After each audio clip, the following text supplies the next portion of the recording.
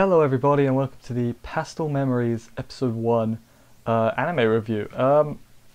This, I would have liked a bit more explanation with this show, but otherwise I thought it was fairly enjoyable.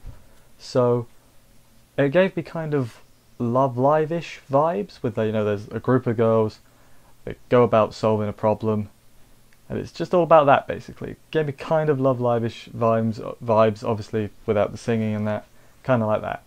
So, I guess I'll just go through the episode and then I will give my more overall thoughts at the end. So, episode begins, Akihabara turns boring. No explanation, there's a dark cloud, wipes away all the fun, just getting a normal boring city. And I was like, okay, I guess we'll get this explained later then. Hopefully we do, like later on in the series. Hopefully not too late, because I would like to know what's going on.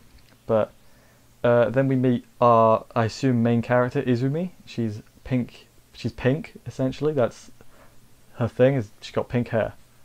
And she works at the rabbit shed shop along with like 9 other girls, 10 other girls, a lot of other girls. And apparently they only get 1 customer a day, if they're lucky. So how on earth they can afford to hire all these girls while still only having 1 customer is I would not want to be their accountant or their manager or their money person. I can't imagine they're doing very well, personally. But so then they have like a little book with it's like not really I forget what they call it. It's like, but a little girl puts a request in it. Have you got this manga series, please? And so then they go on a quest to find the manga series. And they can only find volumes 2 and 5 in their shop for some reason. Very specific. I guess they weren't very good and they didn't sell well. But along this quest, loads more of the girls meet. I think by the end there's like 12. There's a lot, and there's also a little flying thing. What's the animal? A rabbit. It's called the Rabbit Shed Shop. It's probably a rabbit, but that's later on. So they go about doing this. There's also ghosts at some point. Like Izumi sees ghosts and that leads her to a shop which doesn't have the book she's looking for. They managed to get all but volume 1. So they got volume 2 to 7.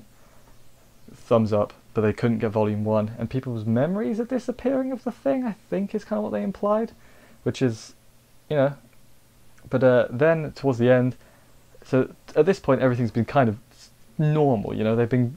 Obviously the circumstances about what's happened to Akihabara weren't normal, but what they were doing, they're just searching for manga, that's pretty ordinary. And then some people come out of a clock, and there's a flying rabbit, and then he's like, we've got to jump into another anime's world, and I'm like, I'm sorry, is this Anime Kingdom Hearts? What's going on?